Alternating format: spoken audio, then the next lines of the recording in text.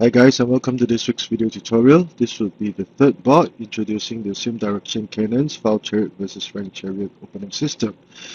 Today we will mark the start of a new very important variation in this opening system, whereby red will play the double-headed snake pawns and black will counter with the double ranked chariots variation. Now black's double ranked chariot variations is considered to be one of the best, if not the best counter against red's double-headed snake pawns.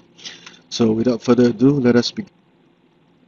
Central cannon, same direction cannons, file chariot, rank chariot, purple horse, rank chariot crosses the palace, p3+1 to allow for development of this horse and prevent the development of this horse. Black solidifies the center. Now this is one of the modern ways of playing this opening system, whereby black would choose to fortify his central file. It is also one of the best counters that black has. It's the most antagonistic of all the counters. And red would often play p7+1. Now if when red plays p7+1, the third and seventh pawn are pushed forward. This is called the double-headed snake pawns. And this would allow for the development of both horses later on. Now the downside is that red would have used up two moves to move the pawns very early in the game. This would be the sixth ply, so one third of the moves will be used to pushing the pawns, used for pushing the pawns. So this will result in a slightly slow-paced game. And black would usually counter with the double rank chariots variation, which is one of the most antagonistic counters as mentioned earlier. This is the classical position, and in this board, red would attack with H3+4. This is a proactive approach that signals that red is going to go for attack. It would also be the position of discussion for this board. Now, faced with red's aggression, there are two major orthodox counters. The first would be r4+7, the other would be r4 equals to 6. So let us see variation A, r4+7. Now, black counters aggressively, moves the chariot to the elephant's eye as he prepares to launch a counter-attack. Doing so has several advantages. First of all, this chariot will become an immediate threat, very close to the king, and it will also block the elephant from protecting the cannon, thus slightly weakening red's central file. Another advantage would be once this chariot has moved, this black chariot will now have an open line to traverse either to 4, 6 or other files for attack as need be. That's why this is considered to be a strong move. Usually, red will continue with c8+2. Now, there are two advantages for doing so. First of all, the cannon will now protect the horse, whereby it can station on the riverbank temporarily for attack. And once c8+2 was played, if let's say black played r4 equals to 3, red will gladly sacrifice his elephant and protect his horse in this manner and trap the potentially trapping the black chariot. So this move is considered to be a good move by red that allows red to make gains on both the offensive and defensive ends. Now, if red immediately played c5 equals to 4, black will counter with p5+1 to launch an immediate attack on the central file, because now there's only one horse guarding the central pawn, and black was ready to develop both horses from the central file, so red would gain an immediate advantage. r8+4 would not be a good idea also, because now, since the horse was not protected, black would play r1 equals to 6 to strengthen the horse, and after trading material, actually black would refuse and simply play r4+7. Now if the horse, if the horse captured material, black will be prepared to checkmate with the crowning checkmate. So that is why once the horse was here, or when the chariot is here, it would not dare to move, and black could take his time to readjust his formation, and black would have the advantage. So c8 plus 2 is considered to be a better move than c5 plus equals to 4 or c8 plus 4. And black would usually counter with his pawn sacrifice. Now, this would force red to give up the cannon mount so that the horse will not be protected and the chariot can attack. This will also allow both the black chariots to live up to their potential and make their presence known on the board. Now, if alpha minus 1 were played, black will immediately protect the horse, e3 plus 5, and red would now attack the cannon. In this manner, red would have the initiative because, for example, if black retreated the cannon, red could attack the pawn to threaten to capture the horse, etc. And once the cannon is captured, this chariot will now be under the threat of the advisor. So red would have the initiative and black would have wasted a few moves in the process. So p3 plus 1, a voluntary sacrifice, p7 plus 1, r1 equals to 6, r4 plus 3, and black in the main line, r6 plus 2 was played.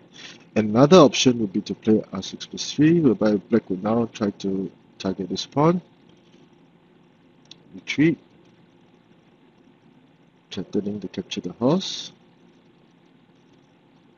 offering a trade of material, and both colors will be attacking very intensely, and it will be very hard for either color to control the situation, and the room or margin for error will be minimal. So this is a very exciting variation, r6 plus 3, but in the book r6 plus 2 was played, p3 plus 1, and p5 plus 1, by black will be prepared to develop the horse from the central file for attack. So this will also be characteristic of the same direction cannon's opening system, whereby both colors would be attacking very aggressively. In variation B, r4 equals to 6, black would use up one move to place the chariot over here. Now with this move, black will signal that he will adopt a wait and see approach, and so that he could target red's attack even more accurately. Now, usually h4 plus 3 to capture the pawn will be advocated. It would not be a good idea to play h4 plus 6 to threaten the horse, because black would protect the horse in this manner, offering to trade material, and both colors will be fighting for the initiative. The presence of this chariot over here is very threatening, because once the horse moved away, black will be attacking this very important file, and this will lead to many complicated variations. And one of the major uses of playing the double rank chariots is the possibility of r1 equals to 3. So h4 plus 3 to capture the pawn is advocated, and usually black would patrol the riverbank with this move. Now if he played r6 plus 2 to threaten the horse, red will protect the pawn in this manner. Black will develop his other chariot, protect the pawn, threaten the pawn, protect the pawn again threatening the pawn. The entire focus of the board will now be this red pawn, p3 plus 4, threatening to checkmate, and red would have the advantage as he countered in this manner. So if, let's say, red would have this very brilliant move, let's say if black moved the chariot away, red could retreat his horse over here to attack both chariots. So if again black made this move, he would also still make this move, threaten to capture the horse and the chariot also, and also attack the chariot at this point. So red would have a significant advantage. And that is why r6+2 would not be a good idea because of the presence of c5 equals to 4 over here. So a more steadfast approach would be to patrol the riverbank, and red would immediately start focusing his attack on this file. Black switches formation, offers a trade of pawns to activate his horse, and red would have the slight advantage in this situation. Another thing to note, when c5 equals to 3, black was prepared to gain material by capturing the central pawn and then capturing the horse, so that is why black played c5 equals to 6. This is a common approach in similar situations where black could adjust his formation to a more stable one and prevent this from happening. So, in this board, red would develop his horse as a riverbank horse for attack. In this board, red would develop his this would be a position discussion. Now with the two variations, r4 plus 7 and r4 equals to 6. First will be an aggressive variation, with a very proactive counter, and black can still contend, will still be in contention. This, on the other hand, would perhaps not be such a good idea, because black would have wasted one move playing r9 equals to 4, followed by r4 equals to 6, and as can be seen from the variation, the horse would be black would have used up too many moves just moving this chariot. So let us review this board from the eyes of black. Same direction cannons, foul chariot, ranked chariot, proper horse, cross palace chariot, p3+1, proper horse, double-headed snake pawns, and double ranked chariots. Now this is the classical position for this opening system. Black's double ranked chariots is considered to be one of the most antagonistic and best counters that black can offer in this situation, and it's a very fun variation to play with if you are taking black. H3+4, two counters, r4 plus 7 and r4 equals to 6. r4 plus 7 will usually protect the riverbank. He might adjust his formation to the sandwich house formation, etc. c5 plus 4 is not a good idea because of p5 plus 1. Neither with c8 plus 4 because this horse will be vulnerable. Attack, and red would now go ahead and block both the elephant eyes, preparing to attack.